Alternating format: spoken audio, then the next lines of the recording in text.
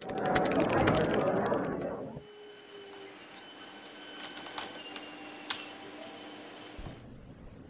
is going on, everybody? Welcome to another Raspberry Pi tutorial. In this tutorial we're going to be covering how to remote access the desktop so you won't have to have a dedicated monitor, yet you're not required to use something like SSH if you're not yet comfortable with it. I will just say, like a lot of things with this Raspberry Pi, this is kind of like a transition into getting used to using a lot of these tools instead. So this is kind of a way to remote access, yet not really have a monitor and all that. But eventually, you should really learn SSH and how to, use SSH.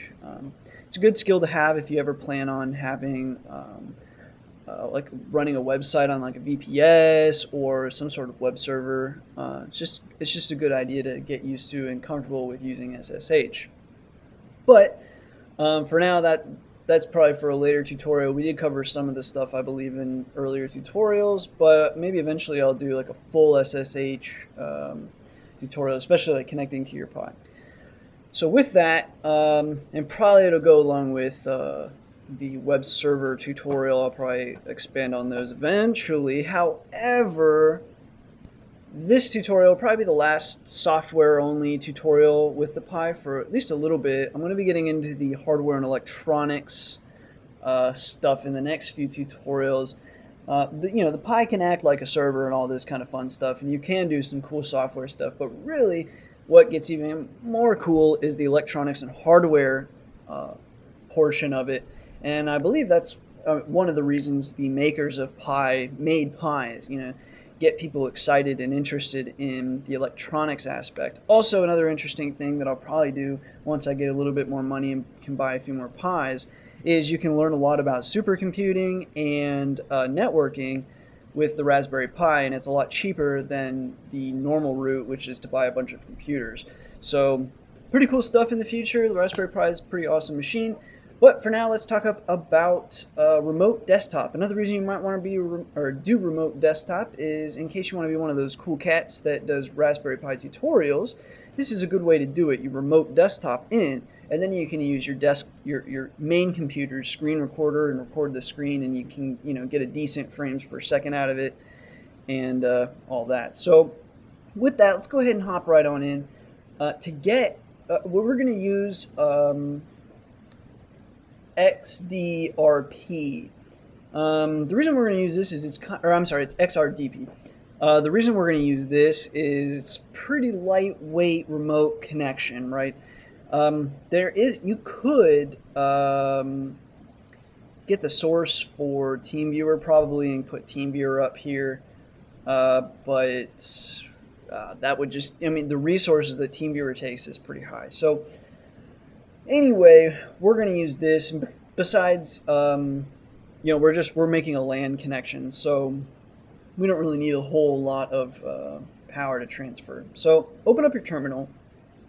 Longest intro ever, by the way. So open up your terminal, and let me go ahead and make this slightly bigger so everybody can see it.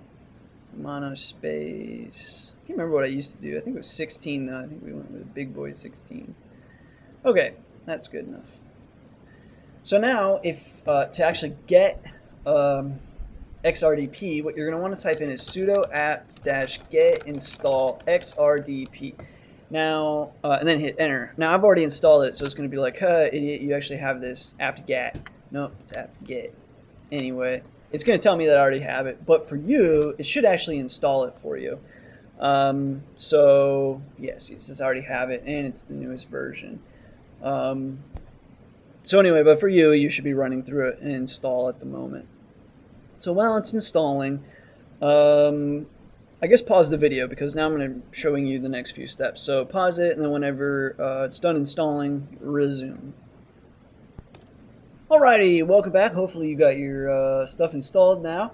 The next thing we want to do is get our local IP address because that's what we're going to use to connect. So to do that, you just need, it's kind of like IP config from a Windows machine. And but here it is type in here if config. So not IP config, if config. If someone knows why it's if config, feel free to post it below. I'm kind of curious. So anyway, you'll hit enter, and you'll get all your IP addresses, you'll get your broadcast, your mask, and finally right here is where what you're going to be mainly looking for, and that is your local IP address. So now that we see that, it is a 12 for me since it's my 12th computer. Continuing on, once you have that information, the next thing we'll want to do is on your Windows machine, you have remote desktop. So go over here and you want to type in, just type in remote, that'll probably take you there. And right here, you've got remote desktop connection. So go ahead and hit that. And here we go. I've already done it a few times. I'm connected at the moment. So my IP is already in there, but yeah, you'll just take that local IP right there, slap it on in there. And if you want, the other thing you can do, sometimes like the display is a little funkadelic. And so the way to get around that is go to your options, display, and you can choose like what display you want to have. I believe it comes normal, like at least when I did it, my display was massive. It was bigger than 1920 by 1080. Like I have a 1920 by 1080 monitor, and when I connected in, it was just huge. So anyway, just keep that in mind. The other thing I'll just mention is the way it works. Even though you're logging, like when you hit connect, it's going to ask you for your login information, and so that's going to be your your login information for your Pi. So if you haven't changed your password, that means username is Pi, password is Raspberry. However, if you've changed your password like we did, we changed our password in the web server tutorial. So if you followed that web server tutorial and did change your password, whatever your password was, put that in there. And then you'll connect and it'll take you right here.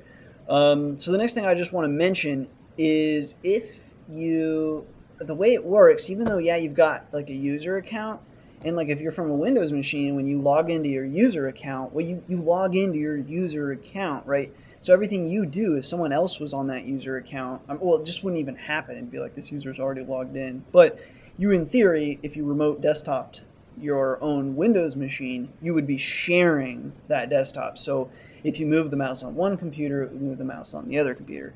It's not the case on a Linux system. So for example, what I'm going to do is to show you, like down here, this is your little process monitor. As you can see, we're not doing anything, so it's relatively low and stable. But let me show you. I'm going to go to my main, because I do have a dedicated monitor for my Pi. So I'm going to come over here and I'm going to open up some stuff on my Pi, and you should see I'm just like clicking around on the desktop and you can already see the processes going up. But anyway, you should see it, skyrocket like it normally does. So I opened up a few idles. And so as you can see, we didn't do anything over here, but yet the processes for this specific, one went up, and you didn't see me doing anything, right? Like we're not actually opening anything. And you might be like, "Ha, you're an idiot," because this has like two desktops, right? Because you can look here, like this is your main desktop. You can switch to desktop 2, so to speak. It's still not here, right? I have 3 idles open, but we're not seeing them. So anyway, just kind of an aside, like you can't share the desktop with this. There might be a way you can do it, I just don't know it. So anyway, that's going to conclude the sharing, or the remote desktops. Just got done saying we can't share the desktop. Anyway, that's going to conclude the remote desktop tutorial. Stay tuned for my hardware and electronics tutorials. I've been pretty busy lately, but I'm pretty excited to put those out. It's a lot of fun stuff. Maybe eventually, I see a lot of tutorials on, or not tutorials, I see a lot of videos on YouTube, people building like robots and stuff with their Raspberry Pi, but they don't tell you like how they did it. They just show you it, like, hey, cool, check this out. And nobody actually has like a tutorial on how to do it, probably because it's a whole lot of information. So maybe that's why, but I might try and tackle that. So anyway, as always, thank you for watching, thanks for your support, your subscriptions, and until next time.